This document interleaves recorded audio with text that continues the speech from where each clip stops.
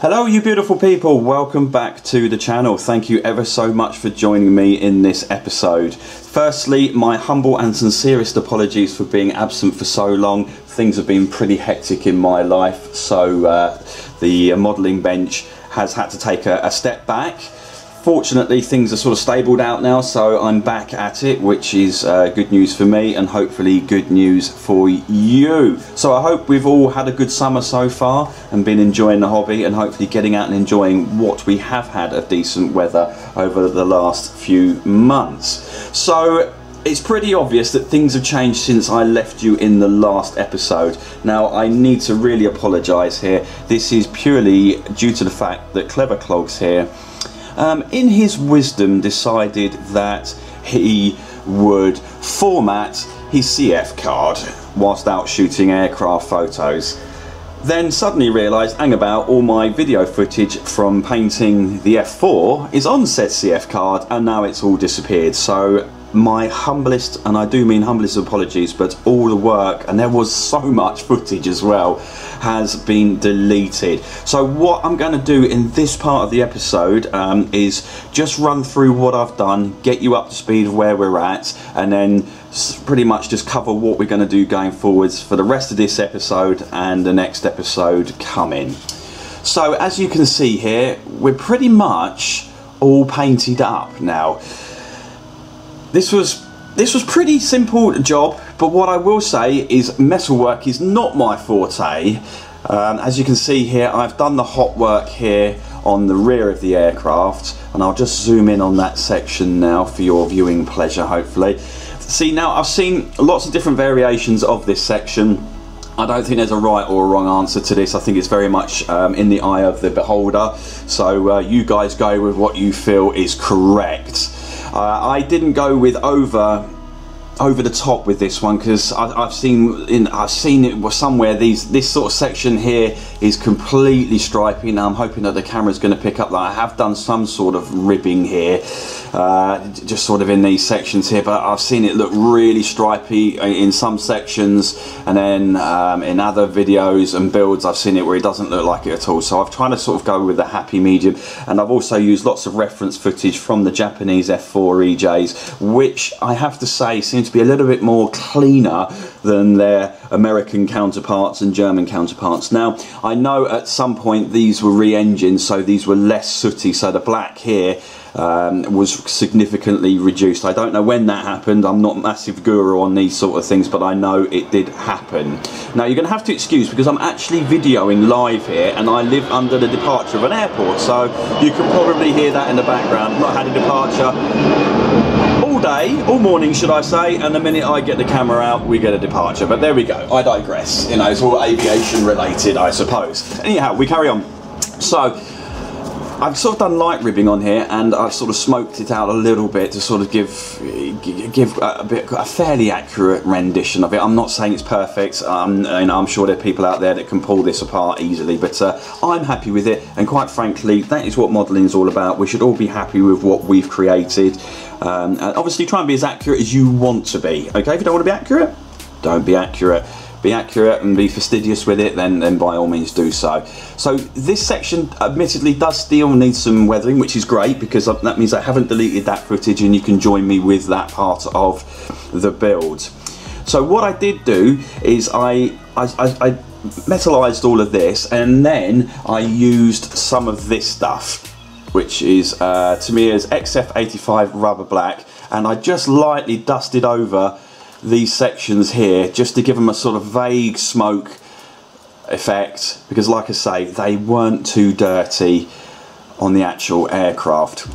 Now I'd love to be able to I'm so sorry I couldn't run you through exactly what metals I did where, because unfortunately this was a few months back now and quite frankly I've forgotten. But what I did know is I used a mixture of these colours. It's Mr. Hobby's excellent Mr. Metal colour and super metallic, SM203 and MC213. This one is stainless.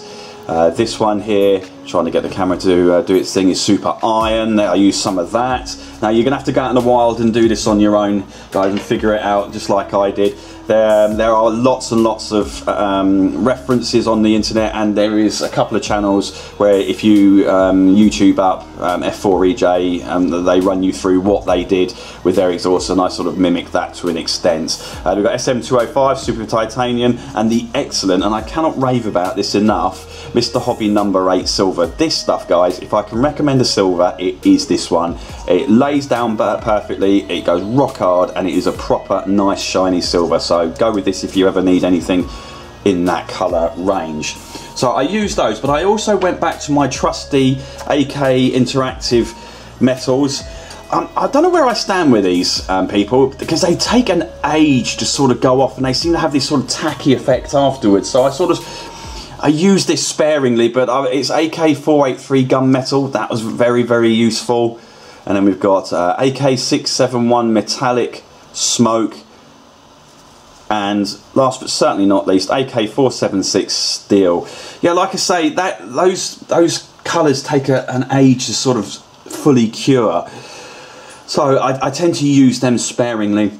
And sometimes I'll seal them in with some Mr. Hobby, either gloss or flat clear coat, and that sets on it and goes rock hard. But again, if you've got a paint mule, experiment with them and see what suits you. Because as you can see now, this is all perfect now. There's no tackiness. I know, okay, this is for a few months down the line, but it actually sort of achieved that status pretty quickly. Okay, so I'll spin her back over and we'll zoom back out. By the way, what do you think to the live sort of section here where I'm talking as I go along? Do we prefer this over the footage and then I narrate over the top? Let me know what your opinion is, guys. For the rest of this video, once I leave this section, I will be doing the videoing and then narrating over the top. So let me know what you prefer. You'll get the both of them on this video, and let me know which you prefer. Okay, so we're back down to the back down to the top of the aircraft. Now, the fuselage was painted using this excellent stuff. It's MRP as 097. It's US Dark Ghost Grey, and it is an excellent colour match for the paint job that we're doing. And that stuff is pre-mixed, and it sprays beautifully and dries very, very quickly. I cannot recommend MRP enough to you. Make sure you give it, I mean that's overexposing a bit now, but make sure you give it a good stir and get to the bottom here, or better still, put a little metal ball in there and give it a good shake up. It does need a good shake up, but this stuff is truly excellent. So we sprayed all across the top here in that colour, and then on the underside, I'm not sure how well the camera is going to pick this up, because it does seem to be sort of overexposing a little bit with this. I am just going to try and adjust the iris whilst we, or the exposure whilst we're here, to see if that will come out. There we go, it has.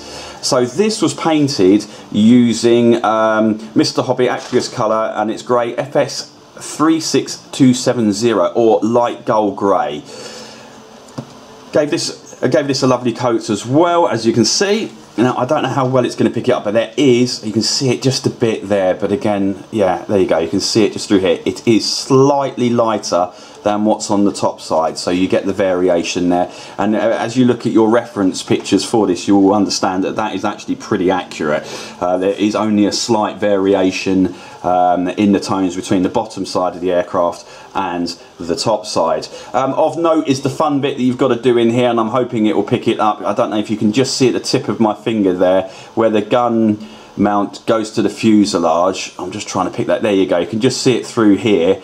That needs to be grey, so just a thin triangular sliver, say that when you've had a few beers, of masking tape was popped in there when painting this through and black. This does need a little bit of a touch up, because unfortunately it's something you are going to find out yourselves, is this just seems to be constantly in contact with my modelling mat or on the surface here. So what I'm going to do is I'm going to go for the second time and spray this area over. I won't bore you with this, guys, and then I'm going to mask this off so that the masking tape is the bit that gets rubbed away and not my handy paintwork. And whilst we're on the subject of the black, excuse my dog walking past, this was a mixture because I wanted a sort of sheen, as I'm hoping it picks up here, and I will just again adjust the exposure so you can see it better. whilst rabbiting onto you. There we go, let's just see if we can bring that up a little bit. We do. So I wanted to give this a slight sheen. So what I did with this, now I'm sure there's a million and one ways to do this, but I did a 50-50 mix of Tamiya's Black X1 and Black XF1. And then gave that a mix and it gave it its nice light sheen. So on top of that, I then gave it a rub down with some wet and dry just to give it that nice smooth finish. So we get the nice sort of light sheen there, like as demonstrated there. Okay, and then of course it was just a case of working out where the decals are going to go and masking over the top here. So that's where we're up to with this at the moment. Again, my apologies for not including you in my paint job on that, but it was a pure accident. Oh, and whilst I'm looking here, something also worthy of note is the grey actually goes down to the actual wing. It doesn't stop at the root, it actually comes out on the wing as well. Okay, so do check your references for that.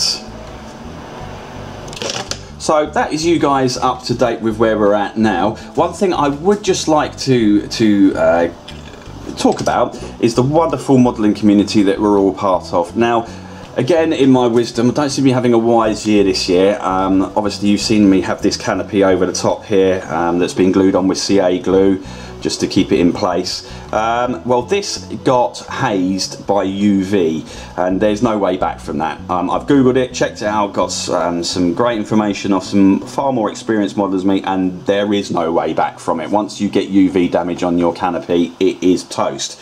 So a really top chap called Peter, who I won't sort of go any further with names etc, but is from the Eastern European part of the world, sorted me out a nice new canopy. Thank you so much, Peter. You know who you are. I won't embarrass you on here, but yeah, thank you ever so much. So this one has been kept out of the way, so it's in perfect condition. Obviously it now needs to be masked and the black parts need to be sprayed and the inside does as well. But just thank you so much. I tried to pay for it. I wanted to pay for postage. I was really happy to do that. But he was like, no, just happy to help out, and sir, you have really helped me out, so thank you ever so much for that. What a great community. Yeah, just really appreciative. So this will be popping on here like so, but obviously we'll need to be, yeah, there's a lot of work to go down the line before we do that, so we'll keep that away safe. So what we're going to be dealing up with next, and this will be narrated over, this won't be live like I'm doing now, is I've got my landing gear all painted up in a nice semi-gloss white. That is looking massively overexposed, so I'll see if I can just do a bit of that. There we go. I tried to get rid of what I thought was the seam lines, but as you can see, there's a little bit showing through there, and I'm going to be honest with you, you know, I hope you don't hate me for this, but it is going to stay, okay? I'm not stripping that all back now. I managed to get rid of it on here, so I'm happy with that. It's just that one seemed to have a bit of a seam line. So got the white bits of landing gear now. We're going to get her on her feet. We're also going to watch me, and I'm going to give you a quick, I don't know if I should do this, but a quick sneak if I should do this with my engines. That's all you're seeing, okay? Further down the video, you're going to see how I've done that. Okay, so stick around for that. I hope you enjoy the narrating over the top of the video rather than just the live bit I'm doing here. Let me know what you prefer. So I'll hand over to me now. Before I go on the live bit, I just want to say thank you ever so much for all your support. Please click the like and subscribe button. It helps me out so no ends. I really appreciate it. So now it's over to me, and enjoy the rest of the episode. Okay, that's a thanks to me, I guess. So carrying on with the build, I have already painted up the, and I quote, engine bay cooling air outlet. That's what that is. So did me homework, people, eh? You're impressed with that, aren't you? Anyhow, moving on. So we've painted these up, so it's obviously just a case of attaching these to the rear of the aircraft. Obviously, due care and attention is needed because I don't want to damage the metal effect with the quick drying cement from Tamiya.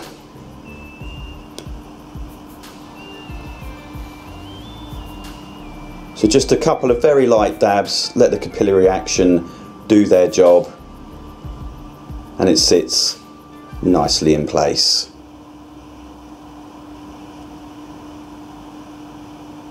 So I thought I'd just speed this up as I usually do for your viewing pleasure, so as not to bore you to tears.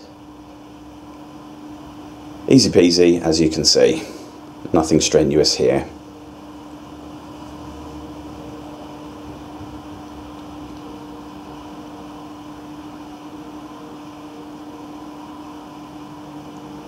There we go, happy with that, that's all looking good. Quick dry test fit, which is always a good thing to do, of the fully variable exhaust nozzle, or afterburner cans as we call them. That fits in beautifully nicely, so happy with that. So as we're happy with that, I got on with painting these. So I've painted these in gloss black as a base coat for the metallic work. I find that really just brings out the metallics a lot sort of more reflective if needs be, or just gives it a good solid base for it to stick to.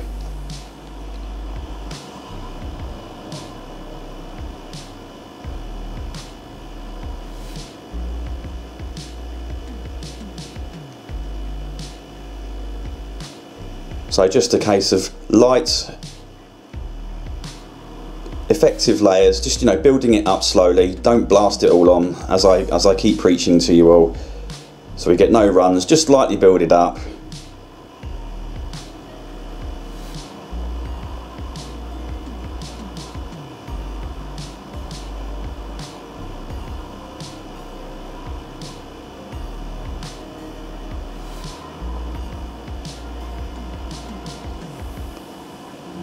There we go, happy with that. Okay, so I did the arduous task of masking off the inner bits of the petals so I could get some variation going forwards there. That did take me a little while, so I didn't bore you to tears with it. So using metallic grey by Tamiya XF56, it was on to the next colour to be laid down on the afterburner nozzles. So again, taking my time, building up the layers. I've sped this process up for you, my hand isn't going that quick, I promise.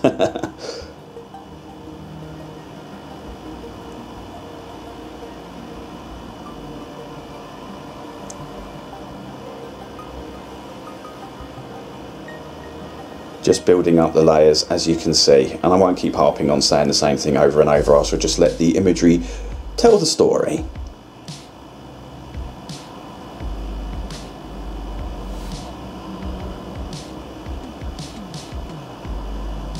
Fortunately the camera, not well, just obviously seeing the shiny side of things there, so off the working light, but hopefully you can make out that it does look a bit more drab now.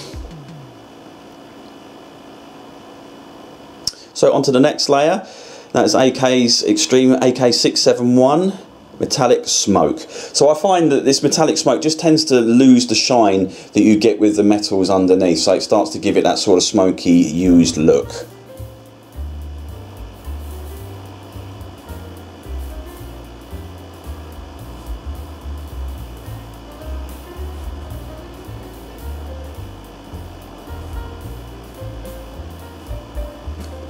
Whilst you're watching this, I'd just like to say thank you ever so much once again for checking in and for getting this far in the video so far. I really do appreciate all your support and hope that you'll stick with me throughout the rest of the build, and I promise I won't leave it too long between videos this time. So there we go again, just building up the layers of different metallics and smokes and bits and pieces till we get to the desired look that we're after. Okay, next up is Tamiya's XF1 Flat Black.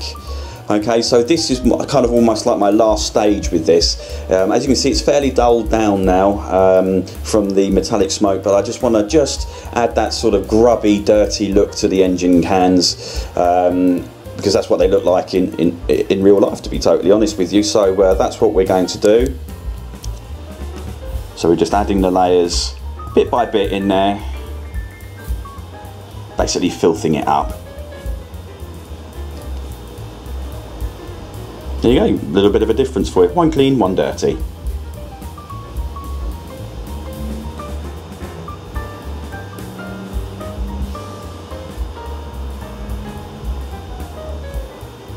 Once I'd done this, it was a simple case of removing the bits of masking tape.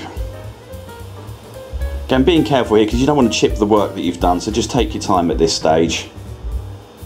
Showing some nice contrast there. On removing this tape, I did think it was actually too contrasty. It's almost like clean and dirty. So of course I'll remedy that in due course.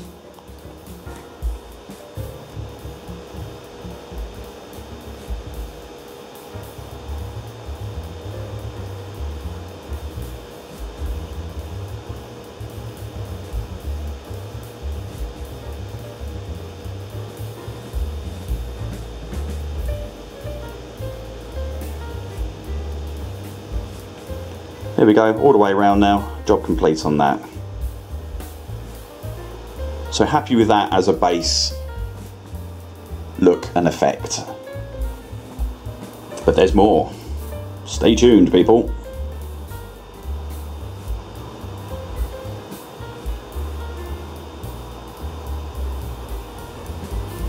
Okay, so taking a look at these, I'm not happy with it. Like I say, one's dirty, one's clean. But as you can see here, one's looking a little bit more grubby.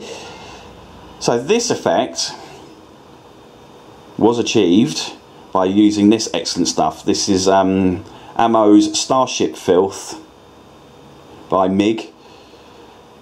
And this is kind of like, I don't know, it's kind of like a mascara tube, I guess, that the ladies use. But it comes up with this lovely sort of dirty look to it. You just simply apply it like so. Get it all into the nooks and crannies. And as you can see, it gives like a kind of filthy, a Starship Filth look, I suppose, but it gives it a filthy look. Sort of dulls down all the shiny bits.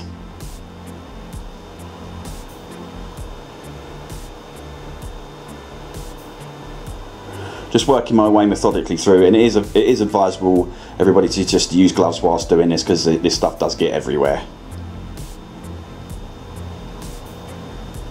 So again, sped up for your viewing pleasure, just working my way through. There's no science to this really, just get it all in there, get all the nooks and crannies, go to town on it. Because what is good about this is you can wipe it off afterwards to taste, basically, and what you're happy with.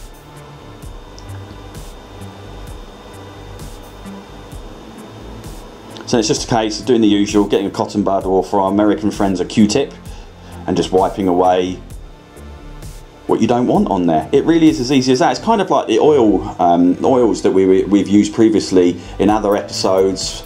It's just a case of putting it on and then wiping away to where you're happy. Just the difference with this one is I haven't used thinners to wipe away the excess.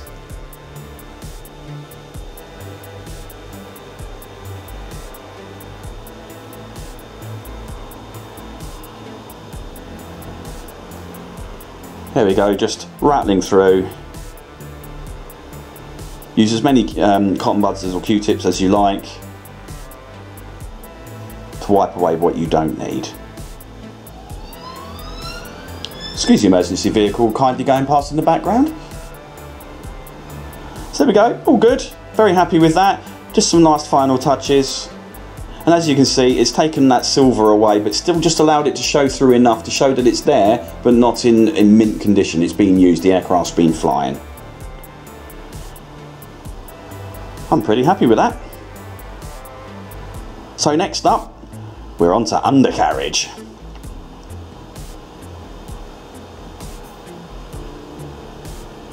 So as previously advertised there, it's onto the undercarriage. So this is using the aforementioned oils. And to be honest, I thought it was important to show this. I actually overdid this a little bit, but I've kept this sort of on the video because I think it's important that on videos it shows when we do things wrong and how we correct it, and just also show that no one's perfect. You know, we all make mistakes. So I did overdo this a little bit, but I thought I'll just press on and keep going with it, because at the end of the day I can get thinners and I can wipe away what I'm not happy with.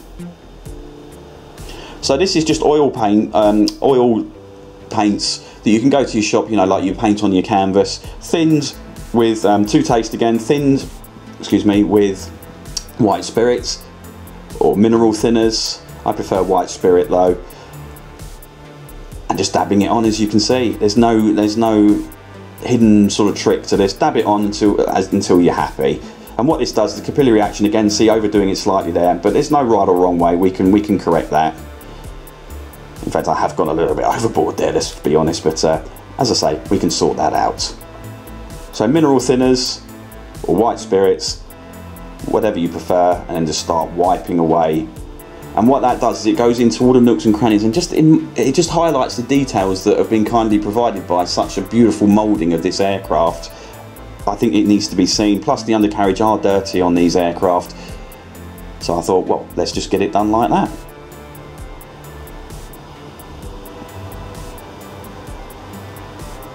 And I'm fully aware that there is a mould line visible there on the undercarriage strut on the inside, but that will be completely covered up by the wheel that we placed, so I wasn't fussed. I'm not a fan of making work for myself. If it's not going to show up, I just don't see the point of going to town on it.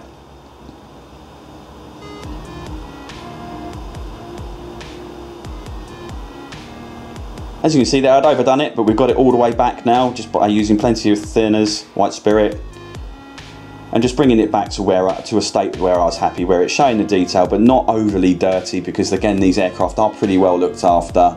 But of course, being undercarriage, they do pick up all the stone chips, the tarmac that comes up on landing, the tyre smoke, etc, etc. They do get pretty filthy over time.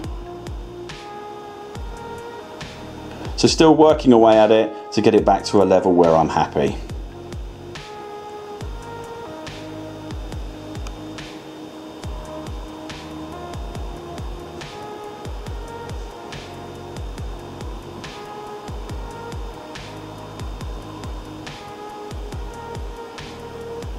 Happy days.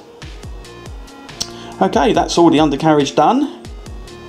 So what I'd done here is I had used Mr. Hobby Silver number 8, but I just wasn't happy that it was chrome enough. It's silver, but we know that these oleos and these suspension struts, etc., are actually very, very shiny. So you can see here that this one's shiny. What did you use, I hear you cry?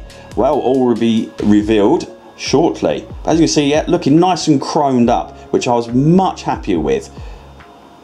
And I did the same with this one, just as a comparison. It can be a little tricky for the camera to show it up, but it is lovely and chromed, and I was very, very happy with it, because it's the first time I've used this. And there we go, reveal for you, it's Molotov liquid chrome. Okay, and this comes in a pen. I ordered mine off Amazon, I think it was £7. It was a 2mm nib. You can get them in various size tips. This was 2mm. In hindsight, probably should have got 1mm, but I managed to make it work anyway, so happy enough. To make this stuff work, it's just a case of get the tip out when you first have it, and then dab it, and it basically, the tip fills with the chrome paint. We'll call it paint for want of a better phrase. So it's just a case after this of running along the parts that you want to be chromed. And voila! As if by magic, it becomes a nice chrome strut. Just a case of carefully allowing the paint to come out the tip, as you can see there, and it does a tremendous job of I just thought it was just more realistic, to be totally honest with you. The silver just wasn't shiny enough. I love that number 8 silver for what it is, for metallics, bits and pieces, but if it is something that needs to be chrome, this isn't the stuff to use. So I hope you'll all agree with me, that looks 1,000 times better. Nice and chrome and shiny. What I will advise with this is do leave it a good 12 hours to dry, because as I'm sure you can imagine, I fell foul of that and may have touched it with my hand to test, and yes, it wasn't dry, so I had to do it again. Not with this bit, but another part. So yes, as you can see here, learnt my lesson and put it on one of my pegs and left it to dry until the next day. Very happy with that though.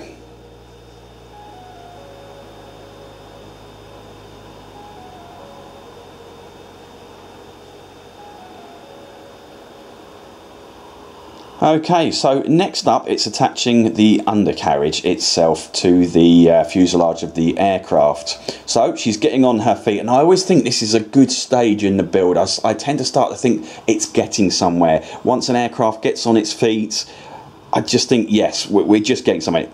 It's just something personal to me. Don't know whether you agree. Hit me up with your comments in the comment section below. But for me personally, once I've got the wheels and the undercarriage on, I just tend to think, right, we're halfway now. We're getting there.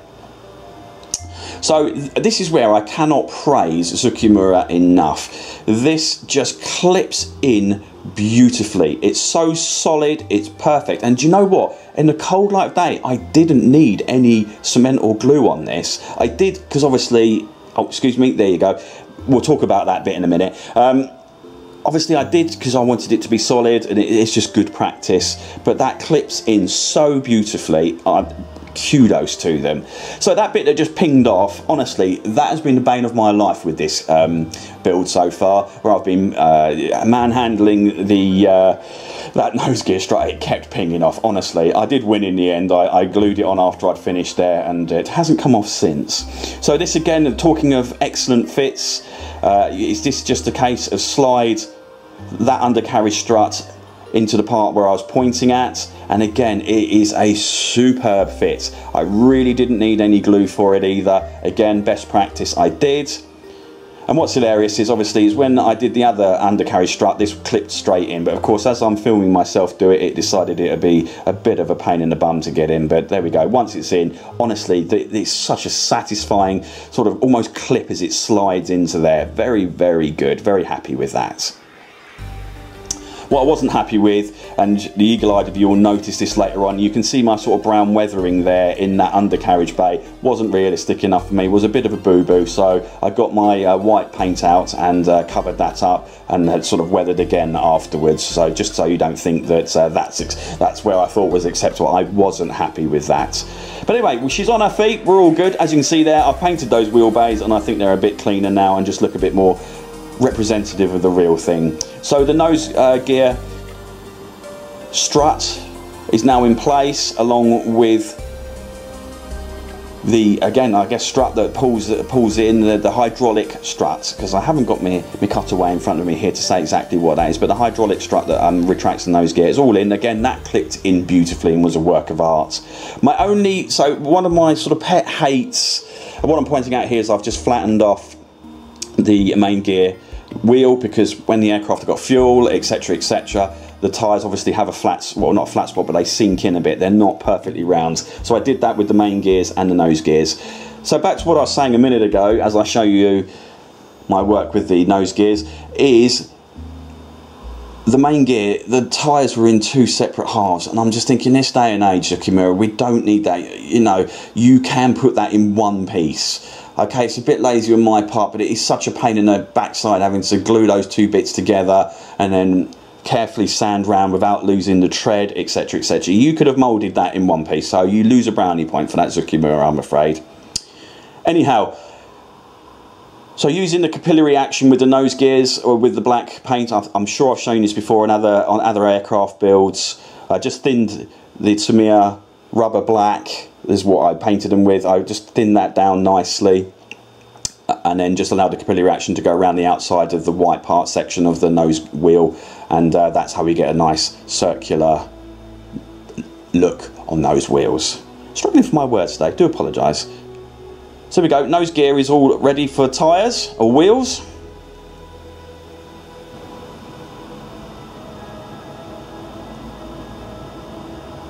And then clips nicely into place like so.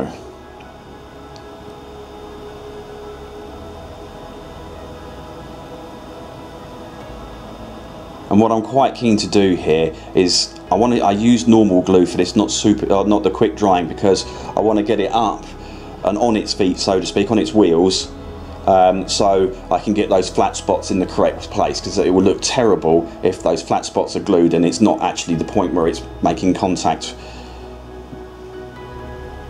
with the floor or your modelling desk, however you want to display your aircraft.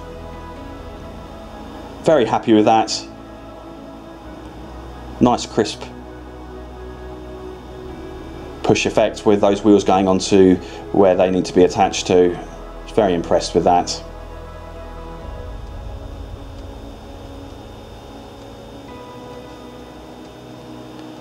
So then it's onto the main gear, and these were fantastic. The push fit, I didn't actually need any glue, and you know what, for this I didn't use any glue on this because it was that snug a fit. It was just entirely a waste of time. So I threw the best practice out the window for that one.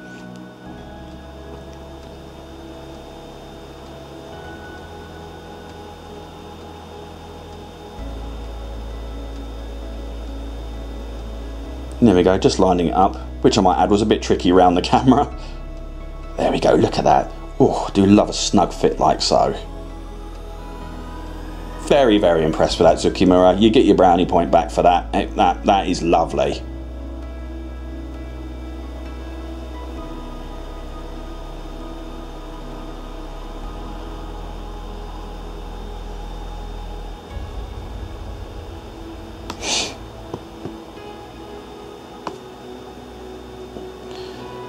So at long last, and it does feel like long last, she's on her wheels now. Just some last minute adjustments with the nose gear. Really happy now with how she's starting to look. She does look a shade lanky now on those wheels because there's no doors to sort of hide the struts. Yeah, it does look a little bit lanky. Okay, on to the final bit, and you're nearly there everyone. I hope I haven't bored you to death with my video. Okay, a little chip on that which I noticed, so we'll hold that discreetly by putting it in this way. It's just a case of getting the Afterburner nozzles glued into place really. Or should I say the fully variable exhaust nozzle, as it's officially called. It really did click into place beautifully with this. Just a case of getting a bit of glue, getting the glue onto the back of the nozzle and then placing it into the slot. So while I'm doing this, I'd just like to thank you very much because we're very near the end of the video now. Thank you very much for watching all the way to the end here. Sorry if I've been a bit rusty in places with this video. It's been a long time. I'm trying to up my game with it now, so hopefully things will only get better from here on inwards. But thank you again for all your support, for watching along, for following this build. I think next up's video will finally be decals, so that's something to look forward to. We'll go with decals, we'll get the flaps and ailerons on, and we'll get the landing gear, doors, etc. into position. So just a case now, clipping the last one in, just trying to find how that sat to. It didn't clip as well as the other one, but still sits in nicely, so happy enough with that. So as I finish off with this, it's just to say thank you very much again. There is going to be a picture at the end of this video that I took of how she sits now, looking rather gangly on her legs. But I really hope you've enjoyed this video. The next one shouldn't be too far in the future. In the meantime, enjoy the hobby, look after yourselves, and until next time, it's bye-bye for now.